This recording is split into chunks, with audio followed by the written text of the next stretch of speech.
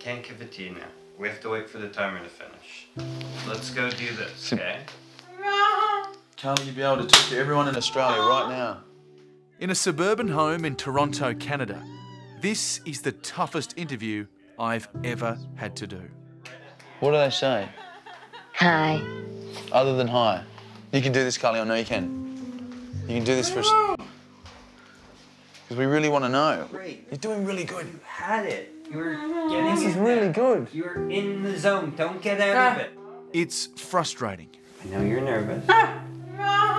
Because inside this 18-year-old girl is an intelligent young woman trying her hardest to communicate. Hi. Hi, Carly. My name's Alex. How are you today? But today, something has set Carly off. I'm well, thanks, Carly. How are you? Can we stop for a few minutes? Let me see if I can just... She's feeling pain because she's not able to do what she wants to. And for now, we'll have to wait. You got this?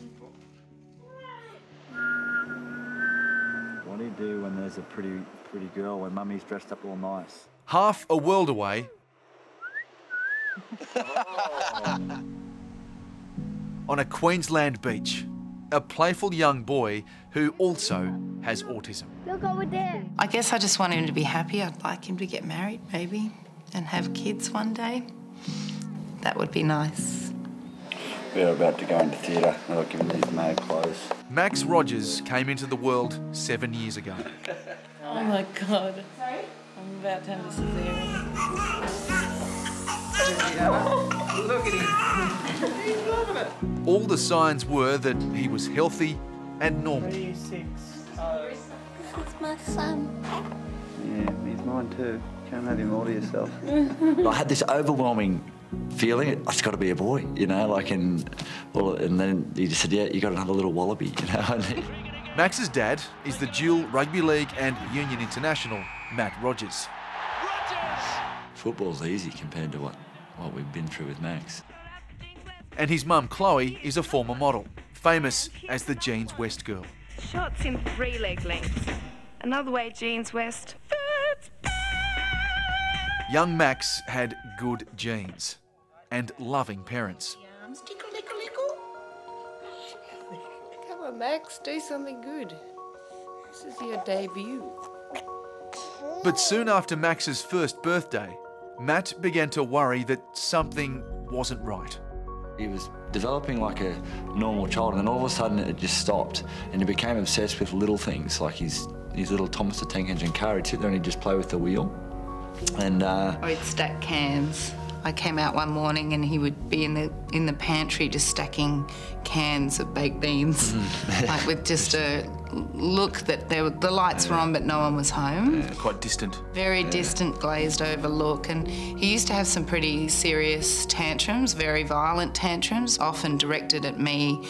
He would try and eye gouge or, you know, attack me. And I just thought he was a really difficult child.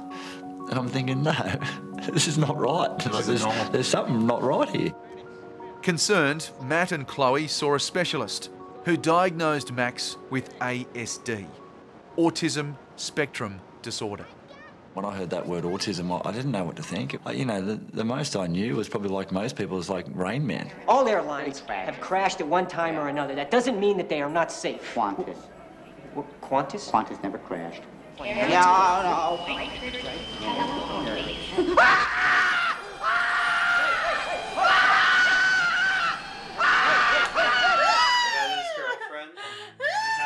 Carly, like Raymond in Rain Man, is severely autistic and severely intelligent.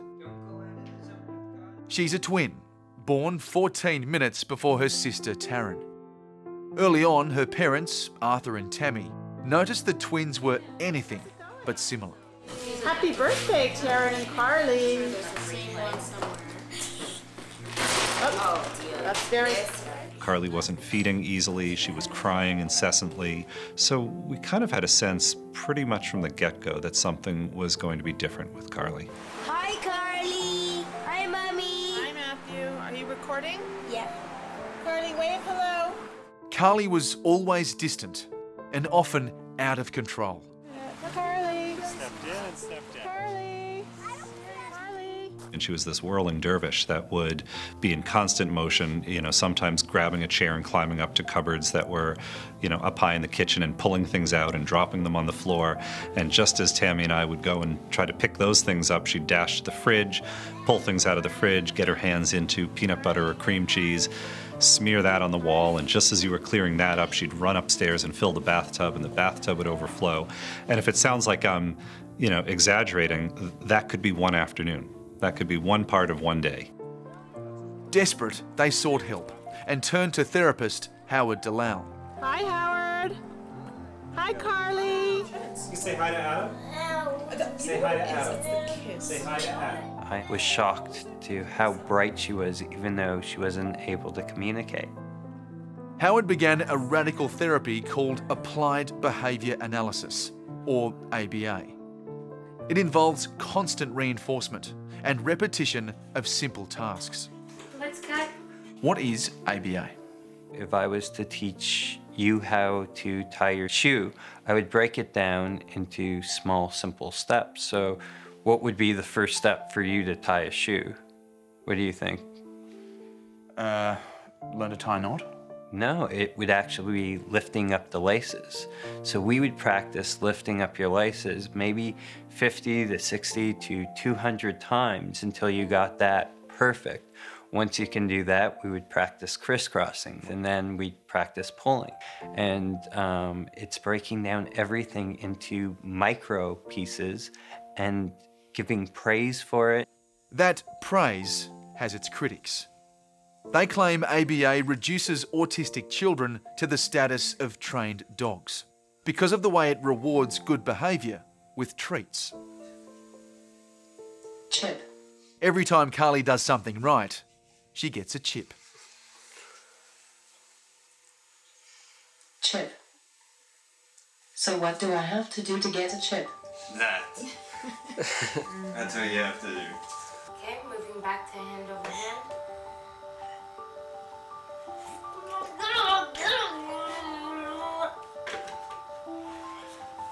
No, stand up. Pick that up. Stand up. Good girl. Hours each day of a single task being repeated ad nauseum. Let's cut. Let's cut. Let's cut. It took patience and was painstaking. Look in, Carly. Nice cutting. Slowly and surely, Carly retained what she learnt and then learnt to type. A breakthrough, because now she could communicate. Justin. All right, JT, you. We had all these questions for her. We had 10, 11, 12 years of questions for her because it was like meeting a new person. You know, our daughter was meeting our daughter for the first time after 10 or 11 years. Carly's life tumbled out. Catholic code. What were you learning about your daughter? I think the first things we learned about Carly was that she had this wicked sense of humor. I remember we were with the psychiatrist that we were seeing to help us with some medications, and she said to Carly, you know, I notice you're sort of staring off places. I see that you seem to be happy one minute and then you look sad the next minute. You know, are you seeing or hearing things? And Carly types out, I see dead people. And the doctor, of course, didn't get it, so she's quite concerned. And Howard said, it's from the movie The Sixth Sense, I see dead people. It just brought him to life. I remember going in there and just being in tears. Oh, wow. A normal little boy now. If he's healthy and happy, then we're happy.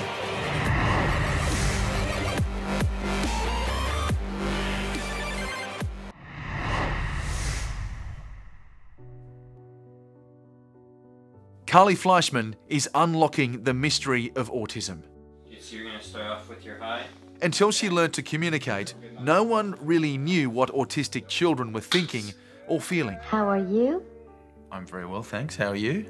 Good. Because she types slowly, I gave Carly a list of questions before our interview so she could prepare her answers.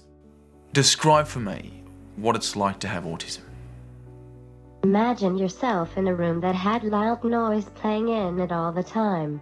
You also find yourself overwhelmed with smells coming from that room. Now imagine trying to have a conversation with someone or even trying to follow instructions. That's what it's like to have autism. Okay.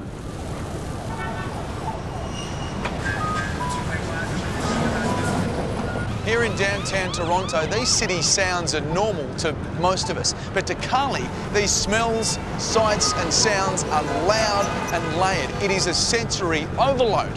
Now, to cope, Carly has to make noise of her own, like humming or even yelling. Any output at all to block out all this input.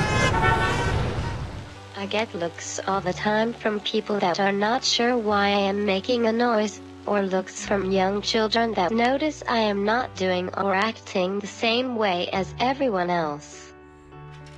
Carly is revealing so much about autism. She told me of her frustration, showed me her intelligence. She was game to take me on, and I was silly enough to think I stood a chance. Excuse me. But she Carly'd you. So she won. What? 3, 4. Oh!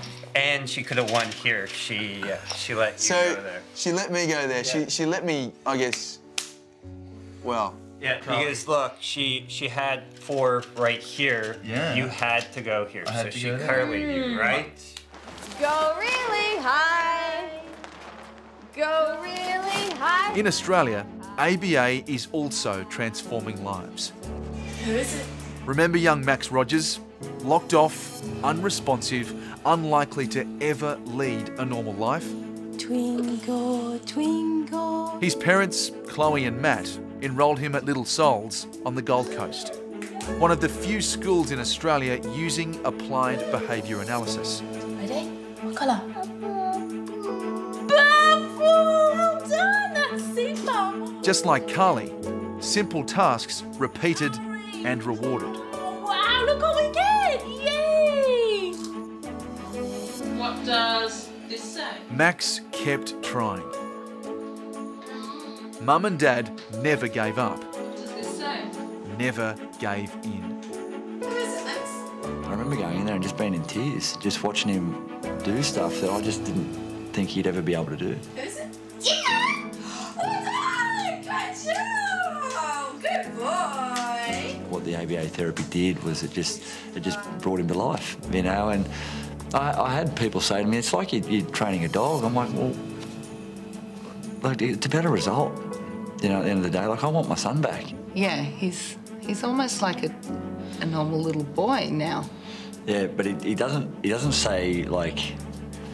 He doesn't say things like you would say it, like, oh, I don't like this. He's like, what's going on here? Or, you know, like he's sort of, and this is what I love about him, like he takes quotes out of movies and he uses them in context to how he feels.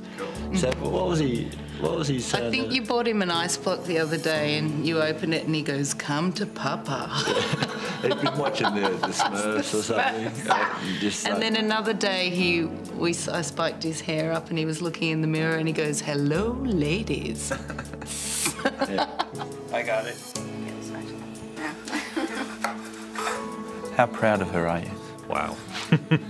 How proud. You know, she's literally hero status to me. There's little Carly can't do. She's written a book and now goes to college where she's often top of her classes. And all of this while still dealing with all that it means to be autistic.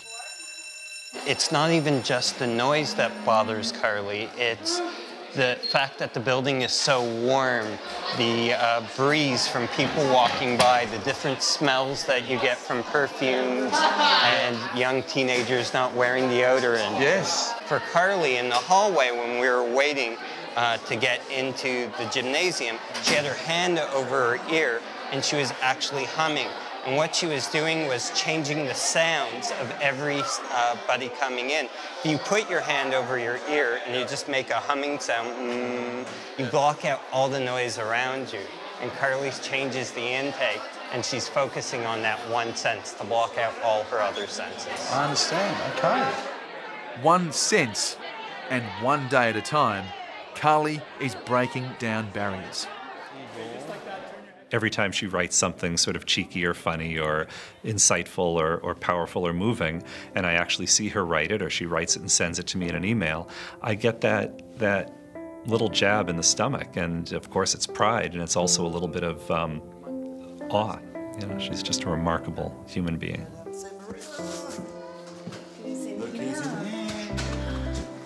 Max Rogers is also thriving. He's now enrolled in a mainstream school, but today has come back to Little Souls to say thank you. Look who it is! Hello! Hello, Billy! Max! Come here! Oh, hi! How are you? Wow! Big hugging kiss? There's a lesson for all of us here. Autistic children and their parents need help and support as early as possible.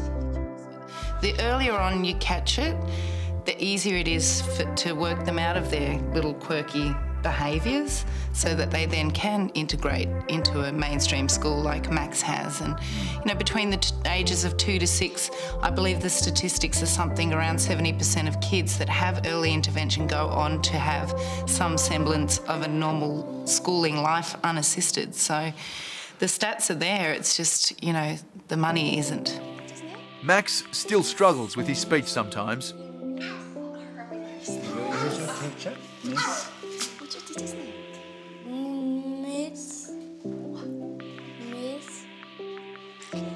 Carrie. Excellent! High five. Wow, yes! But he has no problems showing his emotions. I miss you. Did you miss me? Oh, yeah. Oh, yes! Oh, yeah. Oh. Just wanted to say a big thank you to you guys for all the hard work you put in over the years. He would not be the person he is today, and he wouldn't have been able to go to a mainstream school if it wasn't for what you guys have done. So. You make it all Thank you. Thank you so much. Thank you. Thank you. There's still struggles. There's still like, I remember a few years ago saying to Chloe, like, and I was so upset with myself when I said it, and I said, if all our kids were normal, life would be so much easier. You know, and I remember saying, I wish I could just put the words back in when I said it, because Max is who he is. Exactly. We were watching some videos this morning of him before he got diagnosed, and then just sort of been through so much, and then to be where he is now. Yeah, I still remember that first day. I just want him to be healthy and happy.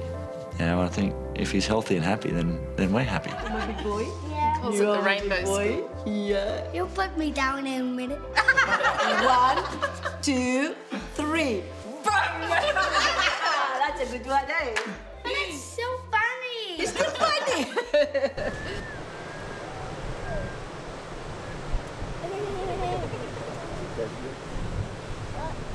They said in the interview that they got their boy back. Just that. And